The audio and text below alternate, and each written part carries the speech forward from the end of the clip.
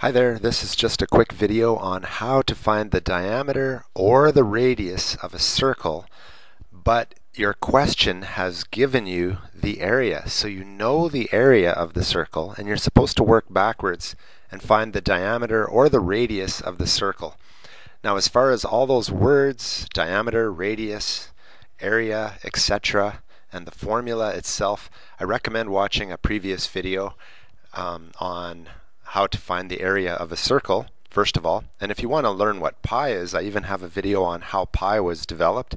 But for now, let's just say what we're looking for is they're going to give us the area of the circle, this whole inside area, and we're supposed to come up with what is the diameter or the radius. Remember, the radius is half of the diameter.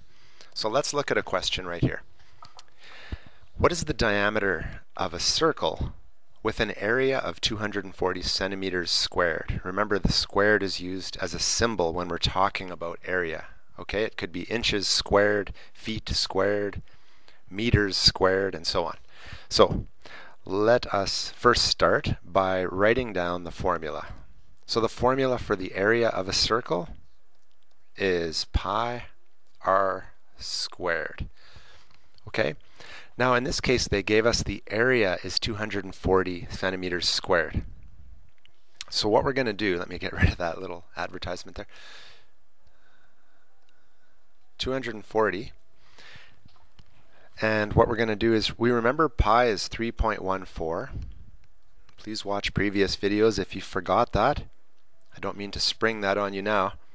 And over here we have r squared. So what we're going to have to do is figure out what r is based on all this information that we know.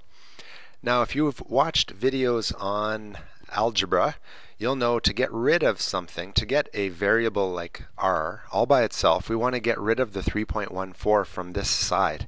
So we're going to divide both sides by exactly that. 3.14, divide this side by 3.14, and we're left with, well, when you take something and divide it by the exact same thing, you're left with just 1. So r squared is all by itself with the invisible 1 there, and 240 divided by 3.14. I'd like to figure that out. I'm going to use a calculator. I'm sure you'll be allowed to in your class too.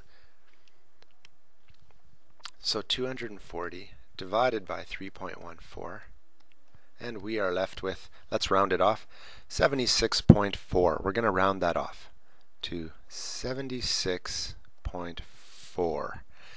Now, this is not the diameter of the circle at all yet. In fact, this is the radius squared.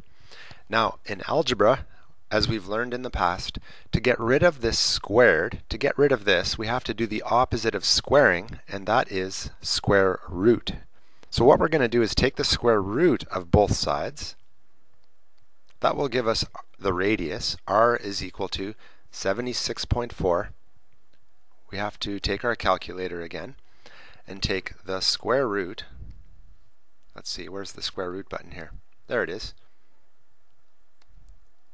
I think on this calculator you have to do it the other way around. Type in 76.4, then hit square root. There it is. 8.7. I'm going to round it off to 8.7 or 8.7. This is the radius. Now that is really the answer right down here. It says what is the radius? Well, it's 8.7 centimeters. The question said what is the diameter though? So if you know the radius, all you have to do is take your answer, 8.7, and the more decimals you use the better, but I'm just gonna, the more decimals you use the better, but I'm just gonna go 8.7 times 2, and it's 17.4. So the diameter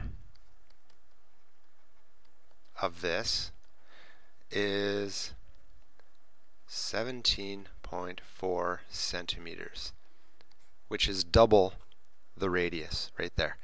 And that's how you deal with a situation where they give you the area and they ask for something like the diameter or the radius. Okay? If you have a situation where they give you the circumference, that is another video I just recently made, and I recommend you watch that one separately so that this video doesn't have to be so long. Okay, I hope you had a good time. I hope you understood what I was talking about here, and I hope you have a good day. Take care.